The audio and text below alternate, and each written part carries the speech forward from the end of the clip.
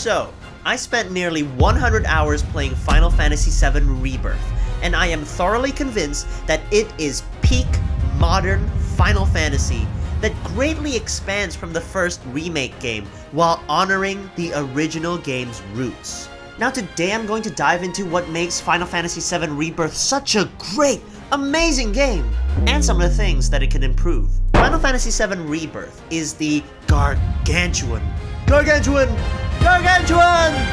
sequel to Final Fantasy VII Remake, and is the second entry in the trilogy of games remaking the original 1997 Final Fantasy VII. Final Fantasy VII Rebirth continues the story from Remake as Cloud, Strife, and his Avalanche crew strive to prevent Shinra and Sephiroth from destroying the world. The game actually introduces new characters like Yuffie and Cait Sith, while deepening the stories of returning characters such as your lovely old Barret, Tifa, and Red XIII. And also Aerith. With the end of Remake, Rebirth actually expands on the themes of rewriting destiny, exploring uncharted territory. Unexpected changes hence happen to the narrative. Zack Fair is involved in this game, something that the original Final Fantasy VII didn't have. Now a little bit of backstory. My first foray into Final Fantasy was Final Fantasy X. You know, you got awesome Tidus, who I really relate with. You got Yuna, who's super awesome.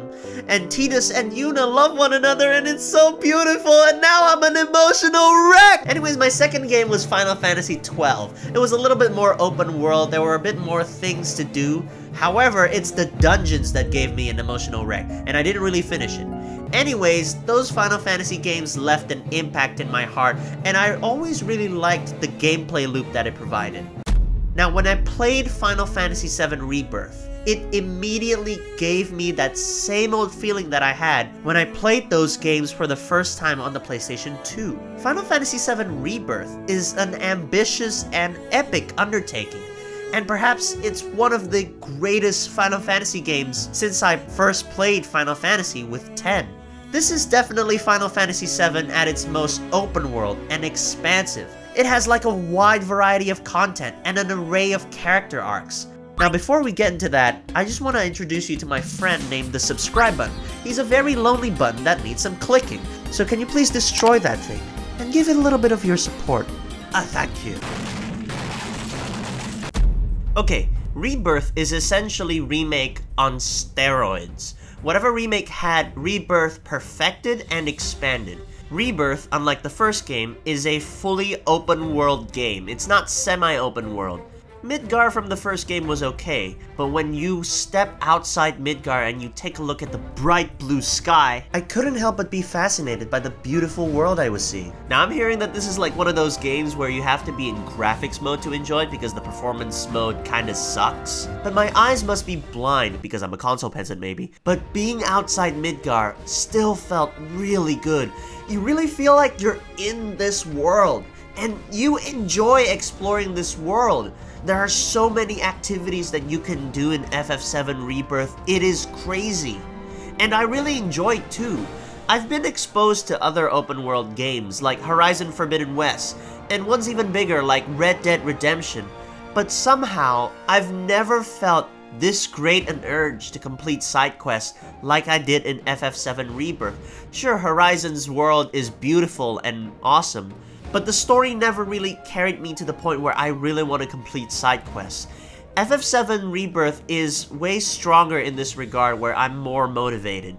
Rebirth's side quests involve a lot of memorable side characters. Doing them also has an effect to the game's relationship and romance system, more on that later, so it always feels like your errands and your odd jobs are worth the hassle. Sure, the side quests aren't perfect, but they're motivating enough for me to actually want to be a completionist and complete them and figure out what's going on with that freaking character over there and what's freaking going on with that character over there. I'd say the most boring side content are the missions where you have to collect this thing called the Proto Relic. Every proto-relic that you collect involves 4 missions, and I felt like it really hurt the game's pace because of how slow it was to actually get one proto-relic. Why can't we just have only 1 mission per proto-relic instead of 4? It also feels like you can move more in this game. There are more movement dimensions. Cloud can now climb rocks, terrain, and practically anything. This ability to explore every nook and cranny made it all the more freeing, adventuring throughout the world. Remake always had this trajectory where you always needed to go from A to B, but for Rebirth you can really take the time to explore the world before you proceed to the next main mission. And that is the one core improvement that Rebirth has that makes it stand out over Remake. Also, I forgot to mention, PlayStation 5 SSD fast travel. Fast travel has never been faster using the PS5's SSD hardware. Enough said. Add to the fact that now Cloud can also ride chocobos and waddle away, waddle waddle, waddle waddle away, waddle. Each chocobo that Cloud encounters in every world has a unique skill suited for that world. Exploring these first few worlds from FF7 Rebirth is an experience that I will cherish forever. It's such a core memory in my heart now. That being said, the game's pacing does kind of dip midway through the game, as the filler content and side quests can get pretty excessive when you get to like the 3rd, the 4th world. So what at first felt pretty liberating slowly turned a little bit into a bunch of chores. But it isn't to the level of disinterest that I have with completing side quests from other video games though, like I mentioned before. I want to talk about the combat now in Rebirth. Rebirth, in my opinion, has one of the best combat mechanics in a Final Fantasy game. Square Enix pulled no punches with this one. This is definitely a textbook modern RPG. It is not an easy game as well. This game has a lot of enemies. Enemy variety is so high. For every different enemy you encounter, you need a different strategy as to what to do to it. So that assessment material is going to be so important for your gameplay experience. You have enemies that are weak to fire, you have enemies that are weak to certain other things, and you have enemies that punishingly stunlock you for no reason because you're a bad player. You're a bad player! This game has way more party members than any other modern Final Fantasy game. I think you play about 7 to 8 characters, and within those characters you have to choose your party of 3 that's going to battle. Now Rebirth has this amazing feature where you can preset 3 sets of 3 party members so that you can shift between trios very easily just using the L1 and R1 buttons. This is Rebirth's best quality of life feature. There is no pause screen needed to switch between different characters, and that is something that I think more RPGs should really do. Features like this that enhance the game's accessibility and player convenience should get a gold medal, because that is a very time-saving, amazing feature. Seriously, this is such a genius addition. Now obviously you have the regular array of things that you can upgrade in a Final Fantasy game. Every character has weapons, accessories, armors, and materia that you can upgrade. In addition to that, there's also a sphere grid system, similar to Final Fantasy X, where you can upgrade your weapons, stats, and learn new combat skills. The game throws at us so many customizable game elements, and it kind of reminds you of an RPG. Now Rebirth has a lot of content, but the thing that it has most is minigames. There are a ton of minigames in Rebirth. All of the minigames from the first remake return. You also have minigames that feel like games within games. It's almost like Rebirth is a flash game website that contains a collection of games of different genres. Let me tell you an example. There's Queen's Blood. Queen's Blood is a game I never thought I would like. It's essentially a card game. Yet I played all the Queen's Blood games up until the end. You could tell the devs put a lot of heart and soul to this one game, organically adding more depth and complexity to it. The various strategies you can use to win the game makes it a true highlight. You're also rewarded with the wackiest backstory ever.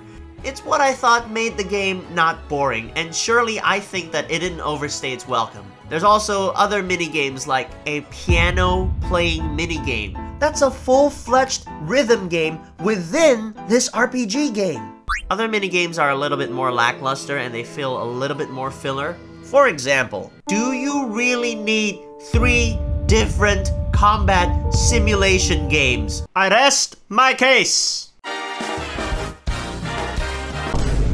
Overall, this is as open as Final Fantasy VII can get. This game is filled to the brim with activities that you can do, hunts that you can do, monsters that you can fight, and it overall is $70 well spent.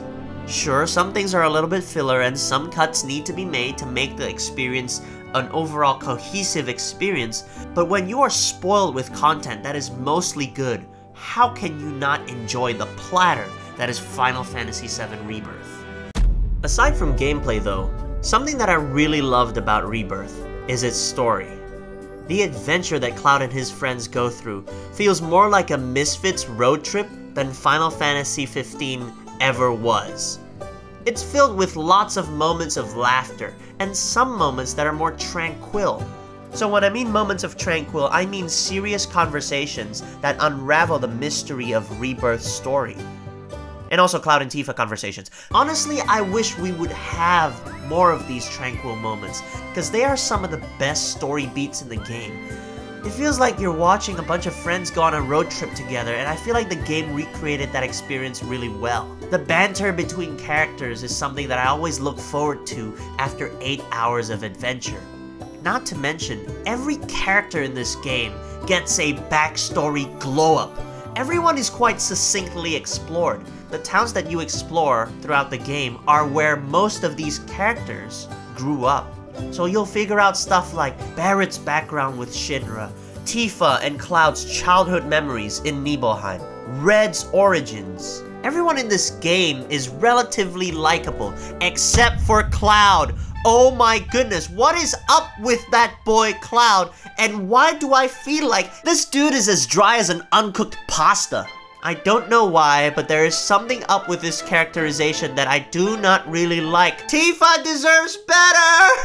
It seems like they're setting up to complete his character arc sometime in the 3rd game, but I wish there would have been a bit more depth in the material that they gave my boy Cloud. Throughout the game, he experiences hallucinations of Sephiroth. That's his character development. And also, Yuffie is literally a Genki girl, that's all. And now, my unbiased opinion of Aerith. Now let's talk about the best part of the story. No, not that! The romance system! Oh my goodness, do you know that I am a sucker for romance, and this romance system absolutely slaps. This romance system where you choose between option A or option B or option C for certain characters has made me freaking doom game. Alright, it's a new word that I invented that essentially means doom scrolling, but for gaming. I just wanted to see that good outcome with the romance system. And folks, I want to tell you guys, you will see an amazing outcome from that romance system. And I've never felt more achieved when I reached that climactic conclusion of that romance system. But anyways, let's go back to the main story. The developers do take a lot of creative liberties to change up a lot of things in this Rebirth game compared to the original. The game feels very metatextual in that it assumes that people have played or know the story of the original Final Fantasy VII game. And having that in mind will sort of enhance your perception of this new remade story. While I'm personally enamored by the creative direction the game took me, some of the impact that the original game had could be lost, which could make or break your enjoyment of the game. For me, I still enjoyed and am fascinated conceptually by the story's changes. I could have done without the Zack intermission story. I feel like they could have integrated that in a better way instead of piecing it out in chunks. It kind of feels out of place, and by the end of the game, it still feels a little bit out of place. I wish they would have integrated that story a little bit better. I still feel that Rebirth's greatest strength comes in its interactions between the main characters, rather than its ambitious narrative departures. I also want to highlight one more thing. Final Fantasy always has the best music. I mean, one of my videos kind of makes tribute to Final Fantasy music. If you want to check it out, you know, check it out. But bloody hell, there are some bangers in this song. Some of the side quest music is great. Like, there's this side quest where you kind of like trail a dog, and I freaking love that side quest. We're just trailing a dog, but the music is awesome, so now it's great. The world where you go to the jungle actually also has a very good song. I think when you hear it, you'll be like, ooh, that's really tribally and very nice. That being said, I thought Rebirth's music isn't as memorable as Remake. Remake did really set a high bar for how FF7 music can be really catchy and amazing, especially since that game would be the game that would have its popular main character themes. But I think that Rebirth still met the bar that I was expecting, so that's good. One more thing that I want to really highlight about Final Fantasy VII is that Final Fantasy VII is unabashedly JRPG. This is in stark contrast to last year's Final Fantasy XVI, which took a different direction for the franchise. It definitely is the more serious game when you compare it to 7. While I appreciated 16's strengths, Final Fantasy VII Rebirth is definitely way more unapologetic in its JRPG roots. And it is all the more rewarding for those of you Final Fantasy fans who prefer that sort of classic feel. The game's ATB system remains one of the best Final Fantasy combat systems ever. Now, it doesn't mean I don't like Final Fantasy XVI. It's just that when you compare the gameplay between the two games, I really enjoyed 7's much better than 16. But 16's icon battles continue to be some of the most epic battles that I've ever seen. So if they're able to combine the epicness of 16 and the gameplay of 7, I'm gonna really enjoy Final Fantasy forever. Overall, I think that Final Fantasy VII is an unapologetic tribute, not just to Final Fantasy VII in general, but to the Final Fantasy series as a whole. They have refined and perfected the gameplay that they had from Remake. It's definitely more lighthearted than something like Final Fantasy XVI, but the game still dives really deep to tell the stories of its characters, and some of the more serious moments still hit too. The side content in this game is super vast. It feels very rewarding to explore a lot of these side quests, while some other side quests are a little bit more meh. I'd say for every 3 good side quests, you get 1 boring one. Overall, this game has a lot of side content. It's content that's long enough for you to just forget feeding your kids. Finally, the story doesn't really shy away from taking ambitious creative liberties. Whether it pays good tribute to the original Final Fantasy VII is another matter entirely. As a guy who didn't play the original game, I still really enjoyed the story.